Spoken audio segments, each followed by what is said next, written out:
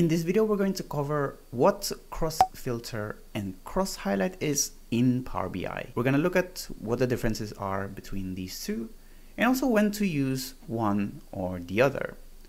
All of that and more. So without further ado, let's get started.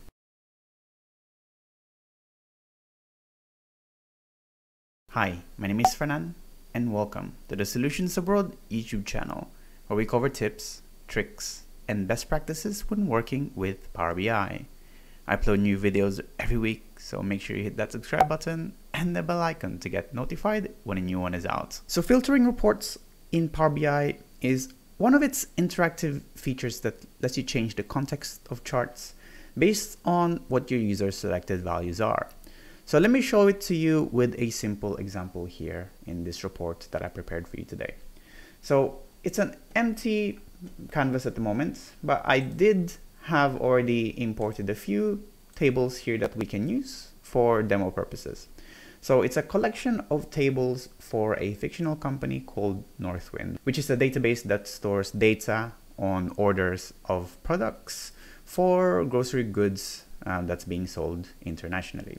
So from here we have the order details, which is a list of all the orders, how much they were ordered for and how many.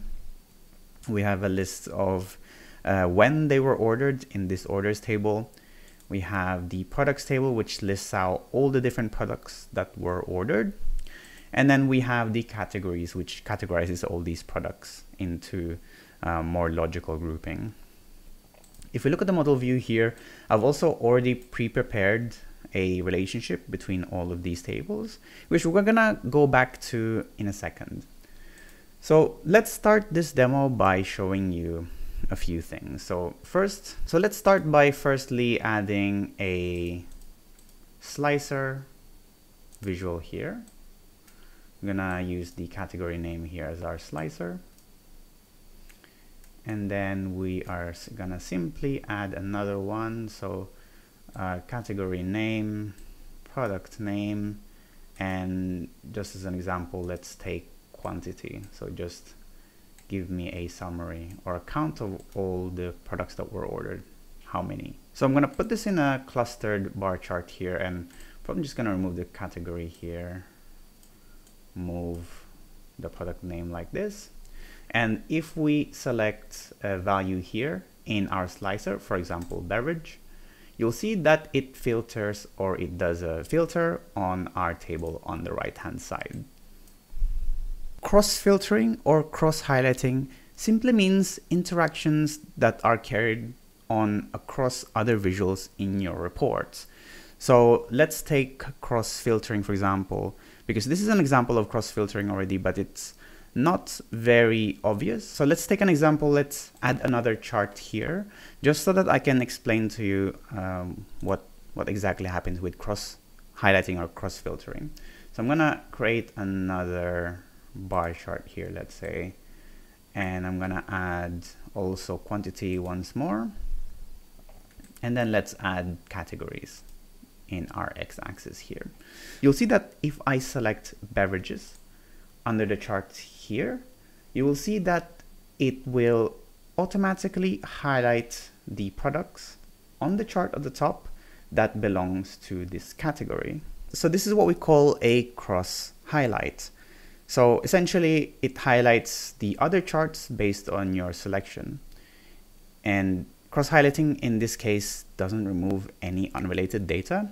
It simply highlights the context that you're in and dims the rest of your data. So cross-highlighting is useful to see the breakdown of your data without losing context of your whole value.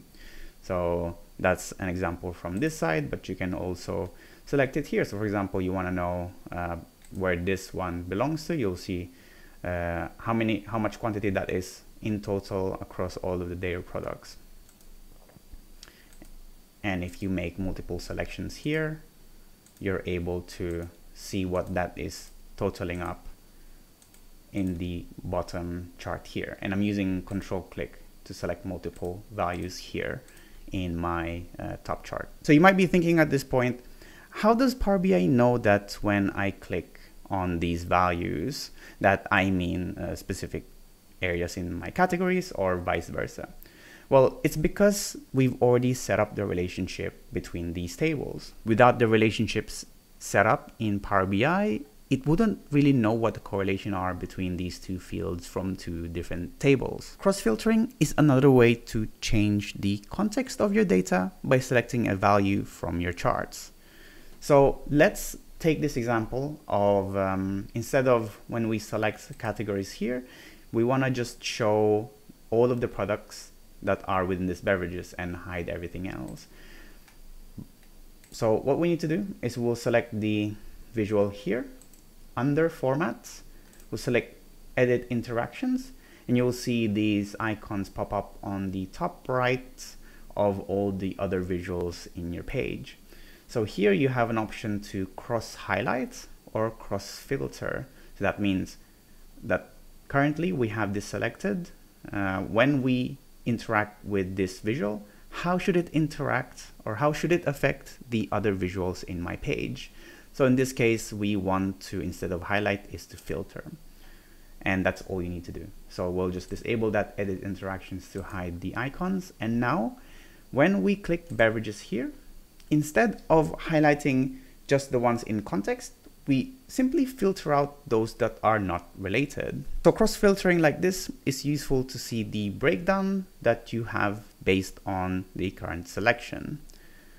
Now by default, cross-highlighting is enabled on the charts between chart-to-chart interactions. You can change this default under settings. So if you go File, Options, on the options under Report Settings, you will see this option, Change Default Visual Interaction from Cross-Highlighting to Cross-Filtering. This will make sure that when you create new charts, it will always be cross-filtering by default. You can also use the Edit Interactions as you saw me do, so under Format, Edit Interactions, so to customize how the interaction happens between your visuals.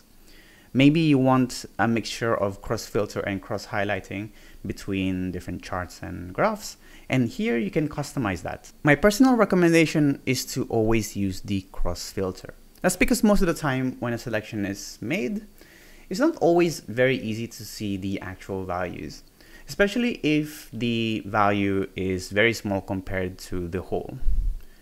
Also, if I wanted to know a ranking by category, like here for example, it's very easy to see which of my products are at the top and at the bottom, as opposed to the cross-highlighting, because cross-highlighting doesn't actually sort your values, it actually just stays the same. So it's not very easy to see if you want to see the changes in ranking. And that's really it for this short video. I hope you're now a little bit more familiar with the cross-highlighting and cross-filtering features in Power BI, what their differences are, and when you would use one or the other. Thanks for watching as usual. Give this video a like if you found it useful. Give it a dislike if you didn't, so I know to do better for next time. Ask your questions in the comment section box below so I can help you and you can help others. If you really like this video, we have a Patreon page where you can support the channel and get exclusive perks like early access, demo files, and credits at the end of these videos. Thanks again for watching and see you in the next one. Bye bye.